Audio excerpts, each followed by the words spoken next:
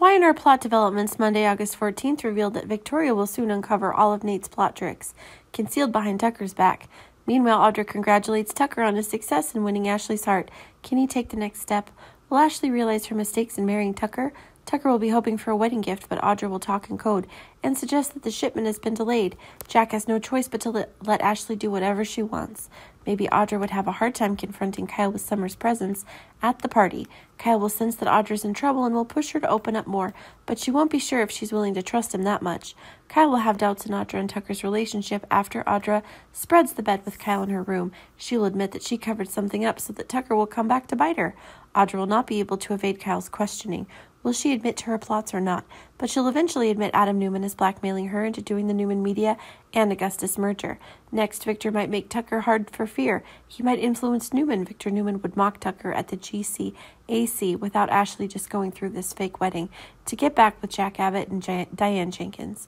Victor notices the uncertainties in Tucker and Ashley's actions, his will to act as if Tucker is only an accompaniment when it comes to his fiancé's plans.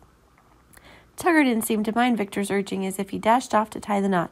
Currently, Victor's still watching for Nate's every move. He suspects Nate is having a secret relationship with Audra, which will affect Victoria.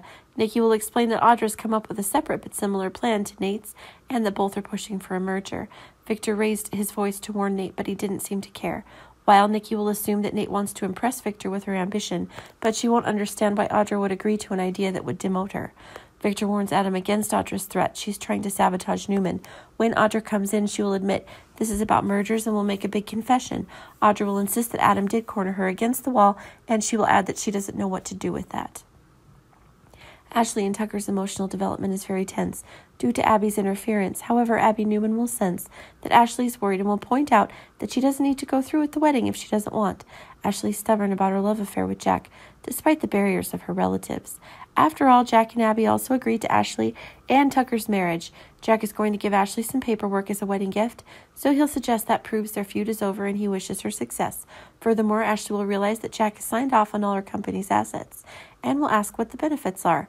Looks like every plan is in the control of Tucker. Can he carry out the plot to take over the company?